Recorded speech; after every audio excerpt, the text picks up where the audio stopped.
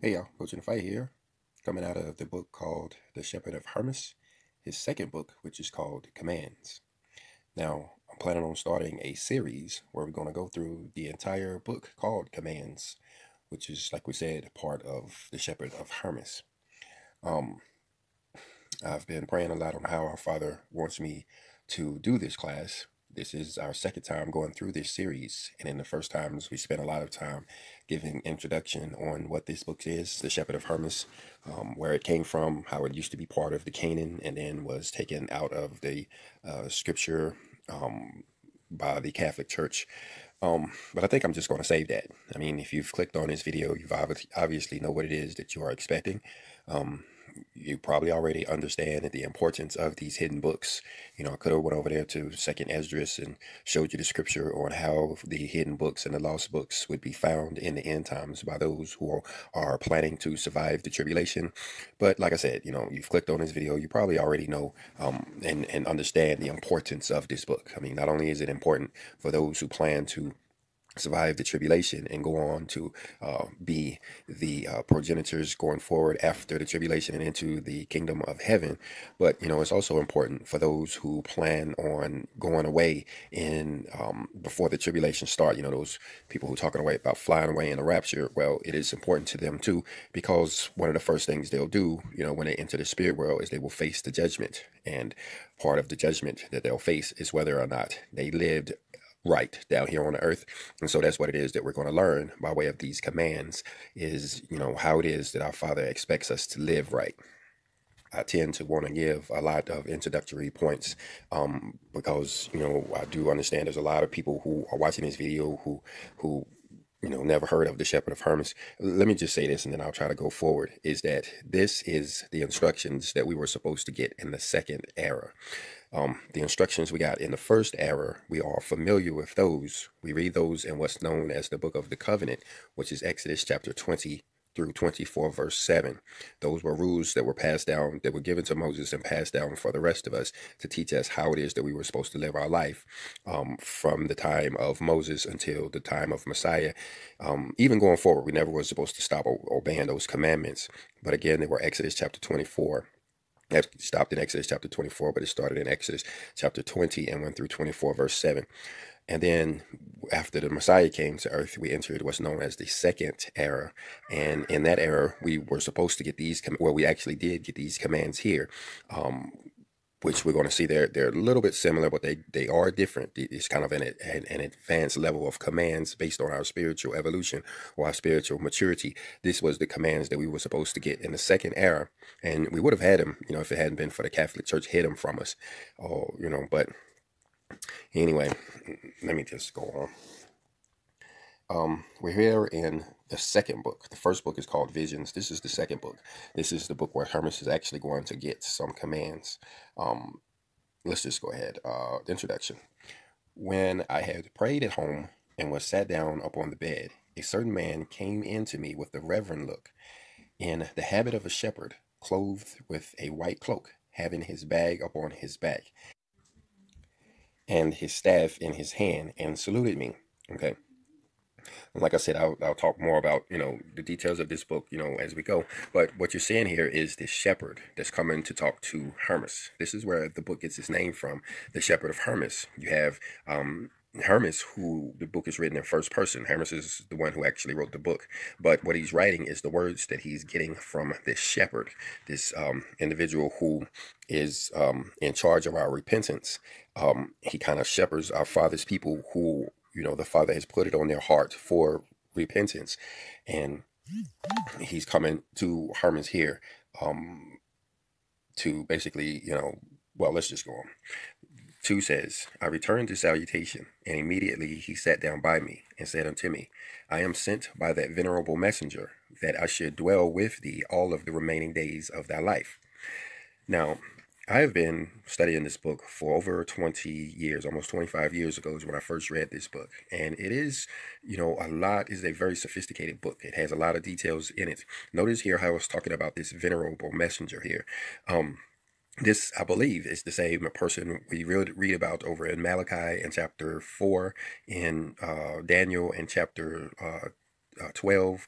We read about him, I believe, in Ezekiel. This is that angel of the covenant that we hear about that's supposed to come in the end times to help us through the tribulation.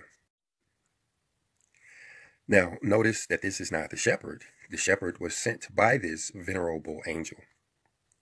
And notice he's saying there that I should dwell with thee all of the remaining days of thy life. So, you'll learn about this shepherd as you go through the book.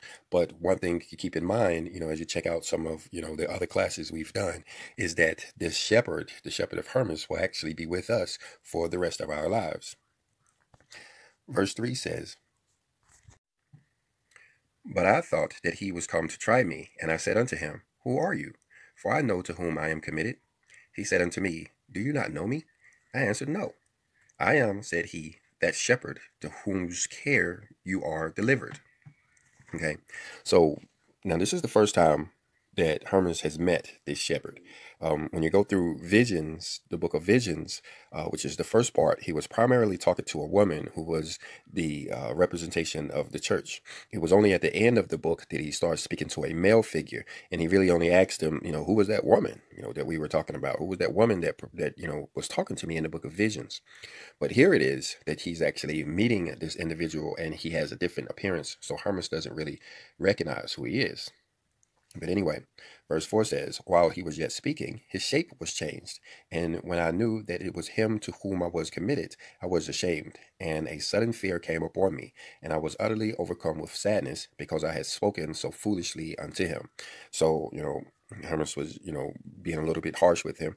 And, this is kind of how it is in our own life, when we are introduced to the shepherd of Hermas. Some of you guys were, when somebody started talking to you about the shepherd of Hermas, you're like, hey, that ain't the word of God. What is that stuff he's talking about over there? The word of God. But then as you start to read it and understand it and feel the inspiration that is coming out of this book, then you start to feel a little bit ashamed of how you spoke about it, when you was first introduced to it. Verse 5, "But he said unto me, Be not ashamed, but receive strength in thy mind through the commands which I am about to deliver unto thee. For, said he, I am sent to show unto thee all those things again, which thou hast seen before, but especially such of them as may be of most use unto you, or unto thee." Now, he's referring to the book of Visions here. The shepherd of Hermas is broken down into 3 parts. In the first part, Hermas is kind of like in a dream state, and in this dream or in this vision, he sees the church, the Big C church, the original church that was created even before the earth was created. He is there and he's talking to this woman, and she shows him a vision of how the church is actually created. Well, then Hermas gets these commands here where he is strengthened to the point where he can actually hear from an angel that we're going to hear about. And in this angel that is talking about is the shepherd that's speaking with him, because over in the book of Similitudes, the last book, he sees the vision again that he saw in part 1. He sees it in the last part of Similitudes 9, but it is expounded upon and is broken down with a whole lot more clarity and detail. So you have the vision of the church in part 1, and you're going to have a similar vision in part 3.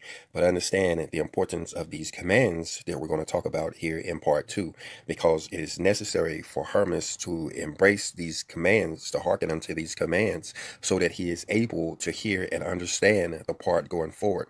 That's why a lot of times I will suggest to people that they read this book more than once. Me myself, I've probably read it 5 times in my life. But, we have to embrace what it is that's talked about in these commands, or we won't be able to hear the lessons or the similitudes or the parables going forward. We won't be able to understand them. So that's what it means by, "But receive strength in thy mind through the commands which I am about to deliver unto thee." Verse 6 says, "And first of all write my commands and similitudes. The rest thou shalt so write as I shall show unto thee. But I therefore bid thee first of all write my commands and similitudes, that by often reading of them thou mayest the more easily keep them in memory." Now, I'd have to go in here and understand what these notes are here. I'm going to go ahead and ignore those. They are in brackets, which means that they are definitely added words, and I don't understand what they mean yet. They're not in my hardcover copy of there, so I'm just going to ignore them. But what we're hearing here is how the shepherd is telling Hermas to write down the commands and similitudes. Now, we are a version of Hermas. We have to understand that too going forward as we listen to this, is that we are Hermas. Every one of us who is listening to and studying this book, we have to understand, and we will by the time we get to the end of the book, that we are the Hermas that he is talking to. Now, whether or not he's telling us to write down the commands and similitudes, I haven't done this. I haven't written down the commands, and I haven't written down the similitudes either. Those are some pretty long books to be writing down. But I'm wondering if this wasn't specific instructions for the real live Hermas way back then, so that we could have a hardcover copy to read ourselves. And maybe the instructions are not that we were to write them, but we have a book for ourselves that we can refer to over and over. This book is found in the Lost Books of the Bible and the Forgotten Books of Eden. If you look that up on Google, you'll see it is a volume of books. Again, it's called the Lost Books of the Bible and the Forgotten Books of Eden. I have that book on my shelf. It's probably about the fourth or the fifth copy that I've ever gotten, because it always falls apart right here in this part of the book. This book of commands, the second part of Hermas commands, is found almost exactly in the middle of that huge volume of books, and it actually falls apart. I can show you guys what other books are included on there, just for grins and giggles. I'll scroll through these. These are some of the other titles that you will find in the Lost Books of the Bible and in the Forgotten Books of Eden. These are all scriptural texts. All of these are the Word of God. The reason why you don't know about these is, or never heard of these books, like that book of Adam and Eve right there is really interesting, and there's the Secrets of Enoch. The reason why you haven't heard of these books is because the Catholic Church, a guy named Constantine, decided that he didn't want these books in the Bible, and just to give him the benefit of the doubt, I'd say that maybe, he couldn't include all of those books in the Bible because it would have been way too long. We have 66 books already. And if he had included all of the scriptural writings, all of the inspired writings of our Father, maybe that Bible would be 600 books long, instead of 66 books. So anyway, all of that to say that, yeah, we need our own personal copy of The Shepherd of Hermas, because we really want to read it often. As a side note, when my kids, catch a bad attitude around here, I don't fuss at them too much anymore like I used to. Now, when they get out of line in such a way, I'll actually make them go read this book again. I try not to make it into a punishment, but it's a way of instructing them, getting them back in line. It's go read Hermas. It's usually the problem anyway. They've actually forgotten some of the principles that they were supposed to learn over in the Shepherd of Hermas. There's really no need for me to spank them, because they ain't gonna learn it by spanking them. But when they go back and reread what it is that they were missing out of the Shepherd of Hermas, it almost always works. It almost always works. But anyway, let's look at verse 7. It says, "Whereupon I wrote his commands and similitudes as he bade me." Now, again, this is the commands. It is the book that comes after this that is the similitudes. It is 3 parts to the Shepherd of Hermas. The part of similitudes. My wife and I, we have already done a verse-by-verse Bible study on all of the books of similitudes. When somebody asks me about Hermas Academy and they say, yeah, I want to be a part of Hermas Academy, that's what I refer them to, is the playlists of the classes that we've done on similitudes. I should put together a full certificate that, they can print out for themselves after they've gone through that class, because, it is a big deal. These books is, like I said, this is probably, The Shepherd of Hermas is probably the most important book outside of the Third Testament of the Bible that we can be reading in this day and age. I know that's a lot to say, that's including the Bible. But, if somebody were to pop up now who, is unfamiliar with scripture and are trying to understand what it is that they need to know going through to survive the tribulation, I believe the first thing I would give them is those 4 chapters in Exodus and tell them to read through those a couple of times. And then I would give them the book called The Shepherd of Hermas and have them to read that entire book. 4 chapters in the entire Bible. Listen to me. I, who have been reading the scripture for over 25 years, I've read every scriptural document you've ever heard of at least 3 times. And I would literally, out of all of the 66 books, I would have them to read 4 chapters out of the book of Exodus. That's Exodus chapter 20, 21, 22, and 23. And then I would tell them to read the entire book called The Shepherd of Hermas. Literally. That would be my reading list, and then I would take them over to the Third Testament of the Bible. It's that important, is what I'm saying. That's even why you hear our channel called Hermas Academy. This whole channel is built around this book, literally. Anyway, verse 8. Which things, if you have heard, ye shall observe to do them, and shall walk according to them, and exercise yourself in them with a pure mind, ye shall receive from the Lord those things which ye have been promised of unto you. See this? I mean, and think about this for a second. Maybe you can pause it or back it up and listen to that again.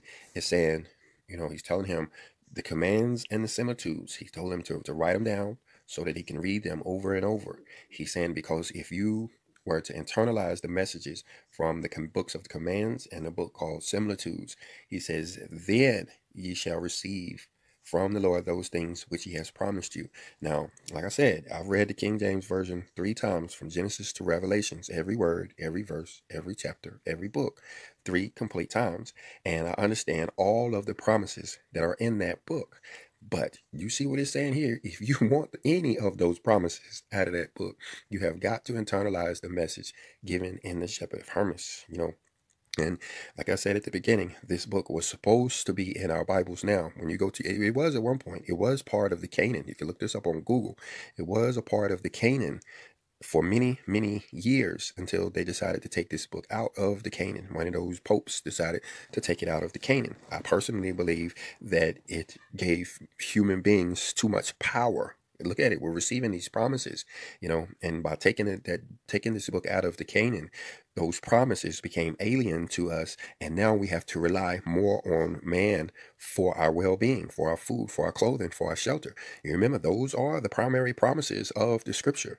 Seek ye first the kingdom of heaven, and all of these things will be added unto you. Well, when he took the Shepherd of Hermas away, now we don't know how to seek ye first the kingdom of heaven. Somebody, ask you, what does it mean to seek ye first the kingdom of heaven? What is your answer? What is your response? You have to understand what's being taught over here in these books in order to be able to seek ye first in the first place, and then you will get the promises. That's why I say this book is extremely, extremely important. It is the only book of the Bible that I've ever read, only book in scripture that I ever read that gave you the instructions to actually teach others. No other book says go out and teach the scripture. Probably the only one that came close is the book of Revelation that said, blessed is he who reads and blessed is he who hears this book. But it didn't say, blessed is he who go read this book to somebody else. This is the only book we'll see here later on. It'll say, actually go teach this book to others. Teach it to the elect, no doubt. Well, let's go on. Verse 9 says, but if having heard them, ye shall not repent, but shall still go on to add to your sins, ye shall be punished by him.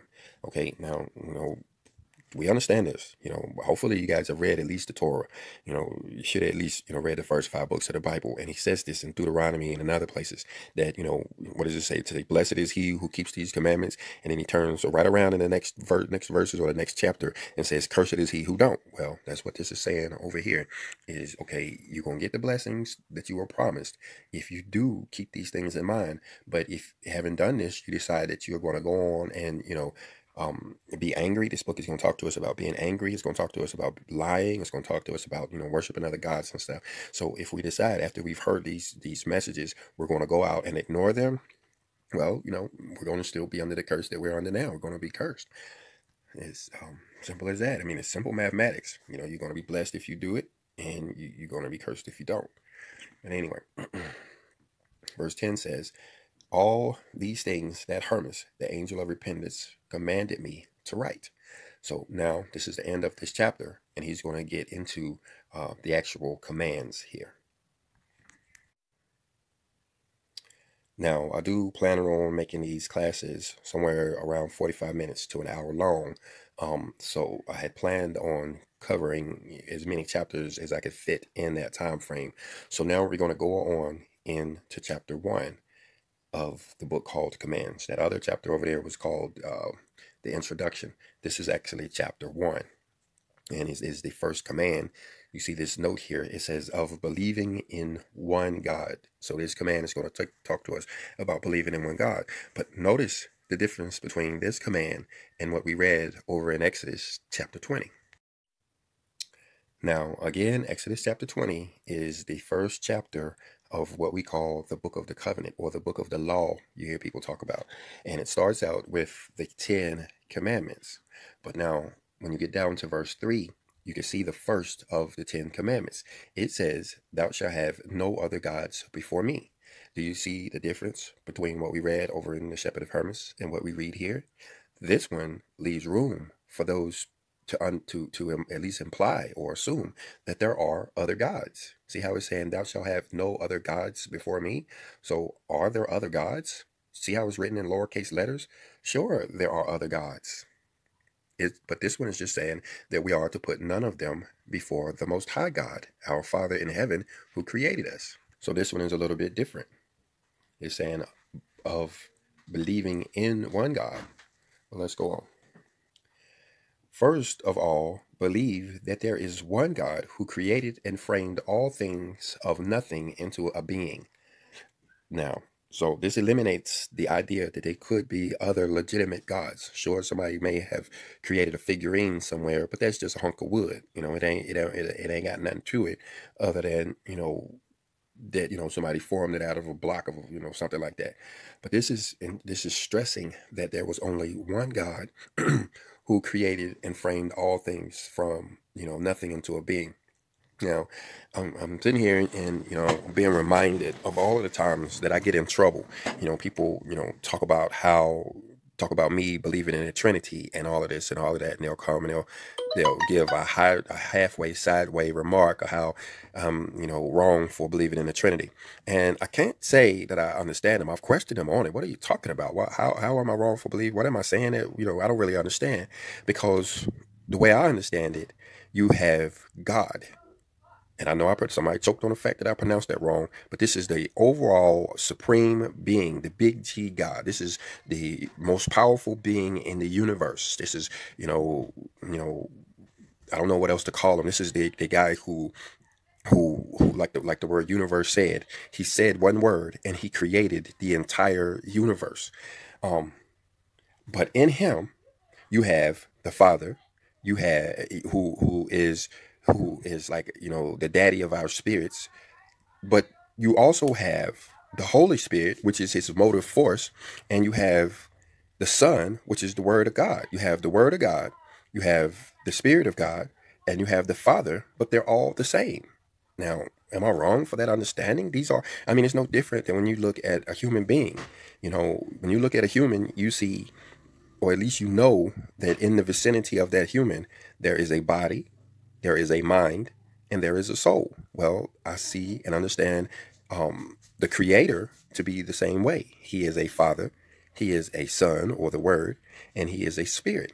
But anyway, let's talk about it down in the comment section. If I'm wrong about it, let's debate about it, because that's the way I understand it. Anyway, let's go on. I did a whole class on this part too.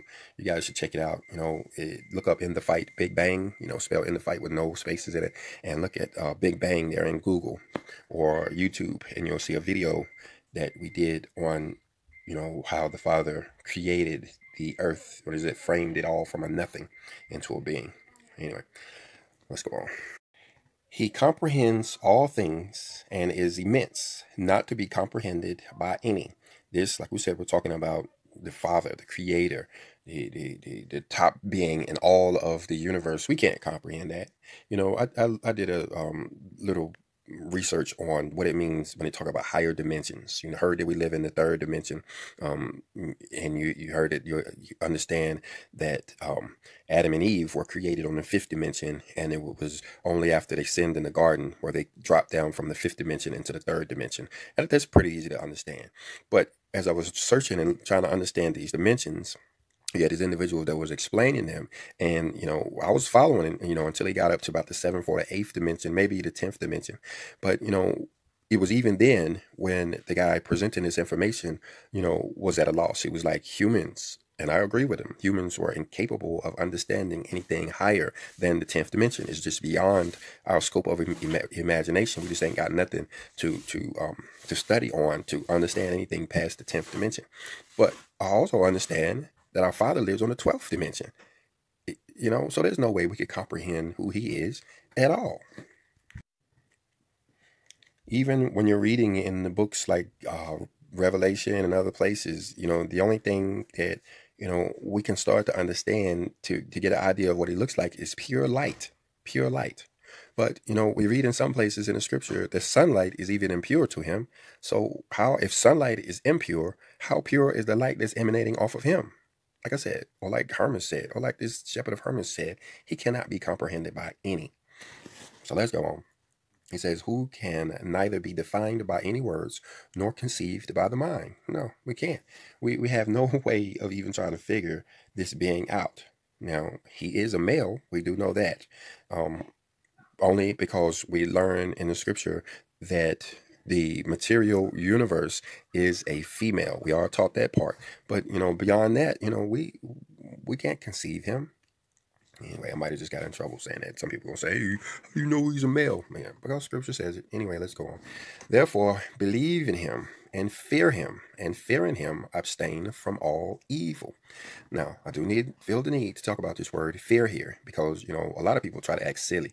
When they say we're supposed to fear God, and start the little act where they're shivering and acting like they're scared. No, that ain't the type of fear that we're talking about. We're talking about the same fear that you have for your daddy. The same fear you have for your granddaddy. Your granddaddy or your daddy have established a rule. When you see him coming, you start to think about whether you are adherent to that rule or not, or if you're going to get in trouble or not. You're not running for shelter when your daddy comes in the room, but you are respectful. You are mindful of him, and that's the kind of fear that we have for, the Creator. We're not hiding in the bushes from him, but this type of fear causes us to abstain from evil. That's the type of fear that we're talking about. Somebody that doesn't fear God doesn't really care about being unrighteous, doesn't care about breaking his rules. And that's why we have this command here that's saying believe in him and fear him, because we need to have this healthy fear that will promote us to keep his commandments. Verse 5 says, keep these things and cast all lust and iniquity far from thee, and put on righteousness, and thou shalt live unto God, if thou shalt keep this commandment. Now, we need to be mindful of this part here, because we're going to hear it over and over when it says thou shalt live unto God. It may be a little too early to try to get a definition of what he's talking about here, because he's going to define it a little later. Hermas is going to come out and say, why do you keep saying live unto God? What does that mean? And, he's going to explain to Hermas, in a way that Hermas can understand. But, it all boils down to keeping his commandments. We have to keep the commandment, all of them, in order to live unto God, but this one is talking about, what was the name of it? Believing only in one God. And it is necessary that we believe in only one God and fear him, and, believe in him and abstain from all evil. And what does it say? Keep thyself from iniquity and put on righteousness. Then we can live unto God. So that was the first command, right? Wasn't so bad, right? We see, it is similar to what we read about over there in Exodus, but it is quite different, especially in how it expounded upon it. Now, not all of them are going to be that way, like we see here in chapter 2, which is the second command. It says that we must avoid detraction and do our alms deeds with simplicity. So this is kind of two commands wrapped up into one chapter here, talking about avoiding detraction, and it's talking about charitable deeds. Charitable deeds is really important stuff, and we're going to find out here how it is actually part of the commandments, part of the commands that we were supposed to get in a second era. Now, imagine that, if humanity had have been taught this from the beginning, that we should have been doing stuff like avoiding detraction or doing alms deeds, how better off humanity would have been. But, like we said, those guys down there, Constantine and Justinian, and some of those other guys took it upon themselves to remove this information and hide it from us. So you see the results as humanity now. We're all about detraction, and who cares about doing alms deeds? So let's go down through this one. Verse 1 says, he said unto me, be innocent and without disguise, so shalt thou be like an infant who knows no malice, which destroys the life of men. which destroys the life of men. This is saying that malice, being malicious towards one another, actually just destroys us. We have to be innocent. Notice it's saying be innocent like an infant, be innocent like a baby. Don't have any disguise about us. And we should look these words up. Let me look up the word malice here. All right, so we're just going to do a quick Google search for the word malice, and it says the intention or desire to do evil or ill will. So this is, a desire to harm somebody is what malice is. And, it's kind of like guile, when you hear over in the book of Revelation, when it's talking about the 144,000, it says that in their mouths were no guile. This is what it's talking about. There's no malicious intent towards the brother. That's one of the traits of the 144,000, is that they will not be malicious. But again, notice how this guilelessness or this maliciousness destroys the life of man. That's something to think about. There's a lot of sick people in this world. Well, there's a lot of malicious people in this world too. Verse 2 says, especially see that thou speak evil of none, nor willingly hear anyone speak evil of any. Now, so this is talking about detraction. This is what it means to detract, is when we speak evil of somebody, when we're talking negatively about somebody, and it's saying don't do it. Even when a person is doing us wrong, even if a person is doing something we think is wrong, whether toward us or anybody else, we shouldn't speak evil about it. We shouldn't actually say this. We shouldn't come out of our mouth talking to somebody else about, about a person, speaking evilly about them. And then it says, nor willingly hear anyone speak evil of any, once you learn this rule, it gets easier. But I'm going to tell you, at first, it's quite difficult, especially if we've been around this kind of thing where there are those who will come and slander other people. It takes a level of maturity to actually separate ourselves from those people and to, make them stop being slanderous around them, to the point where, we say, I don't want to hear it. I don't want to hear what you're saying. You may not like that guy. So what? That's none of my business. I don't want to hear it. Stop talking about him in that way. Like I said, it's difficult at first, but it gets easier as we go. Verse 3 says, for if thou observest not this, thou also who hearest shall be partaker of the sin of him that speaketh evil, by believing the slander, and thou also shalt have sin, because thou believest him that spoke evil of thy brother.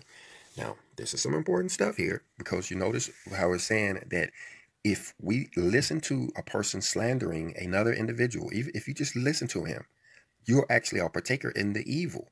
You actually are committing a sin. You say, well, I didn't open my mouth at all. You understand what it's saying here?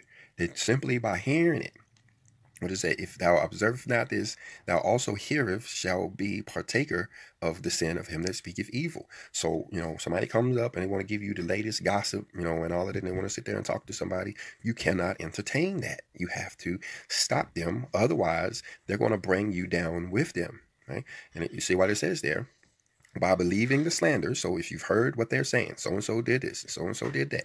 If if you're hearing it, chances are you're going to believe it. So you have to block it out. It says, and thou also shalt have sin, because thou believest him that spoke evil of thy brother. Simply because you believed what you heard has actually put you in a state of sin. So let's go on. Verse 4 says, detraction is a pernicious thing, an inconstant, evil spirit that never continues in peace, but is always in discord. Wherefore, refrain thyself from it, and keep peace evermore with thy brother. Notice here how it's saying that it is an evil spirit. And it was in this book that I actually learned what evil spirits were. They're not necessarily, demons walking around talking about boogity boogity this and boogity boogity that. No, a lot of these evil spirits are things like hatred or a lying spirit, or unfaithfulness is an evil spirit. And we see here that detraction is an evil spirit. That what makes us want to slander our brother is actually a demon. It's actually, it stands right there in the note, a daemon. It's a demon, a spirit that never continues in peace, but is always in discord. And like I said a few minutes ago, it takes a lot of effort to learn to live within this commandment. It takes a lot of effort to start to put away those detractors.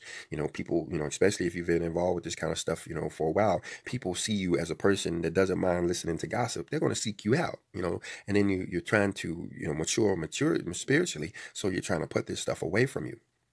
Well, when you start to put the detraction away, when you start to separate yourself from the detractors, or you stop letting them slander people around you, you notice the level of peace increases in your life. And even when some slips in, you notice how the peace goes away. You kind of notice it, and then it kind of dawns on you, yeah, slandering is a huge part of discord. Slander is one of the main reasons why we're not at peace with each other, is because we're slandering each other's name. And it's not a material thing, like somebody has to actually hear you do it.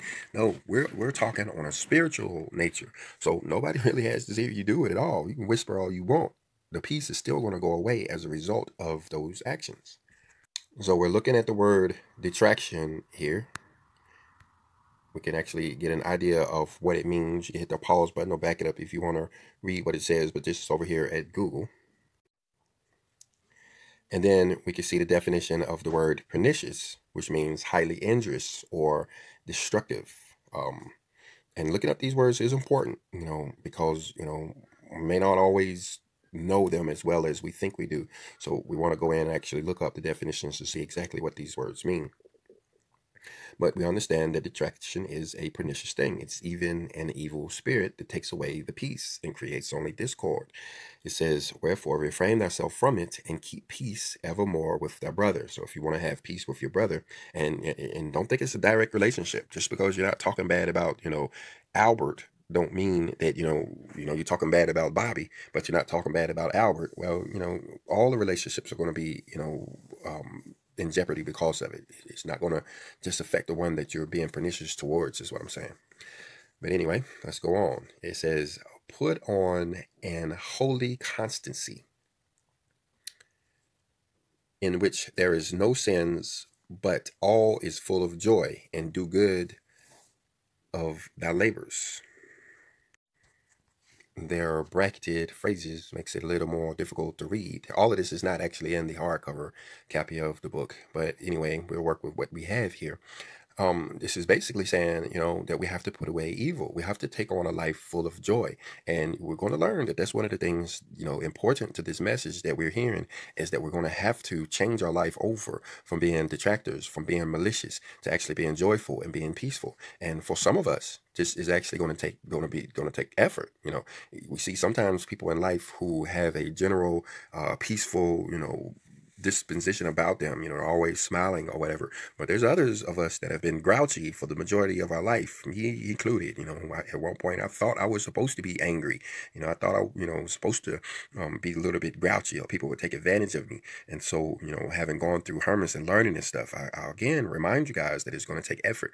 But being on the other side of this thing, I'll be quick to tell you that it is worth the effort. Life is much better on this side of Hermas. Let me just say it like that. Okay, so we're making a bit of a transition here. If you remember up in the beginning, that it was kind of two commands in one. One is avoiding detraction, and the other one was talking about alms deeds. So now we are actually getting a little bit more into the alms deeds part of this thing. In verse 6, it says, give without distinction to all that are in want, not doubting to whom thou givest. So now we're talking about alms deeds, and notice this is a command. We are commanded to give, and not just give to who we want, but give to any that is in want, anybody that wants anything from us. We have a command to actually give them without making a distinction, not doubting to whom thou givest. So, what quickly should come to your mind is how, you're walking down the street with, maybe two or three other people, and there is the homeless guy that's asking you for money. And then surely enough, if you've got two or three people around, one of them is going to try to, bring up, say something like, you should get a job, or he's just going to spend it on liquor, or, something bad. No, we can't be like that. It's not our business why it is that he wants that money. We see here, and we should try to understand that we are supposed to give it to him, even if he is hanging outside of the liquor store, holding, 1 foot inside the door. We know that is exactly what he's about to do. So what?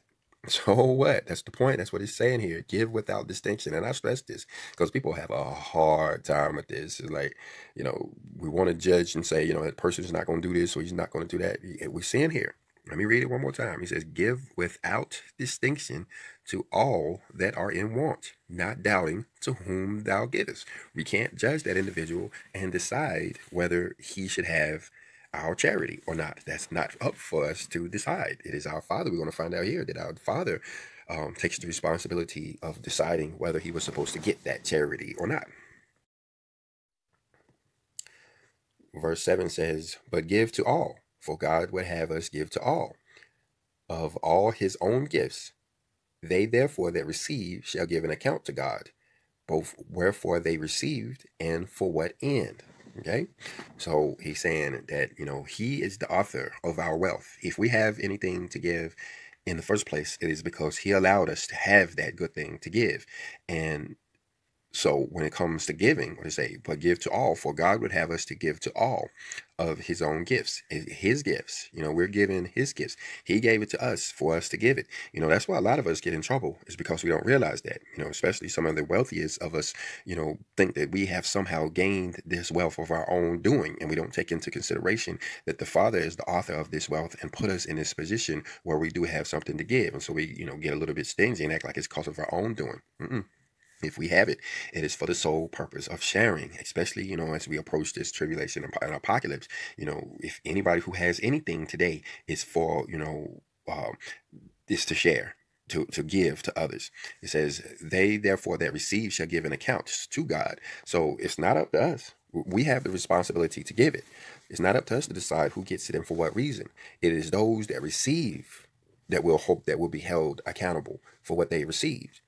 Both wherefore they received and for what end, why they got it and what they did with it. They will be held accountable for why they got it and for what they actually ended up doing with it. But we're going to learn here in a second, if it don't tell us directly, that if we don't give, then we actually get in trouble. Verse 8 says, "And they that receive without a real need shall give an account for it, but he that gives shall be innocent." And, they will be rewarded for giving. But those individuals, if he didn't have a real need and he, asked for and received something, then, he's going to be in trouble for that, what he received. Verse 9 says, "For he has fulfilled his duty as he received it from God, not making any choice to whom he should give and to whom not.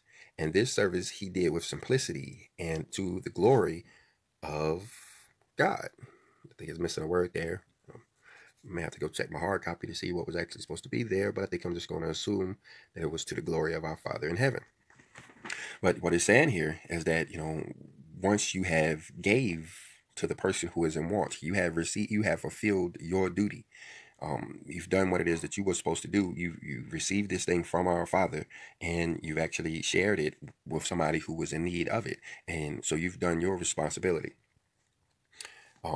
Not making any choice to whom you should give or whom to not. So it don't really matter. You got two people out there standing out there. One lady with her two children and her hand out, and one man, with his foot inside the liquor store and he got his hand out. You give to both of them. You don't sit there and decide. If you have to split what you have in half and give, half to one and half to the other, just so you don't make a choice between who's getting what. That's not our responsibility.